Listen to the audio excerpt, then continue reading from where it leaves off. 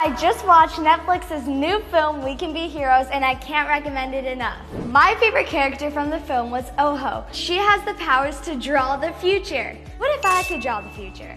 To visualize your goals, you can make a vision board in a few easy steps. Step 1 will be thinking about images that speak to your goals. You can use images ripped out from magazines, make your own drawings, and combine them into a collage that represents your 2021 goals and beyond. Step 2 is drawing, organizing, and layering the images. Step 3 is hanging your board somewhere that you'll see it every day.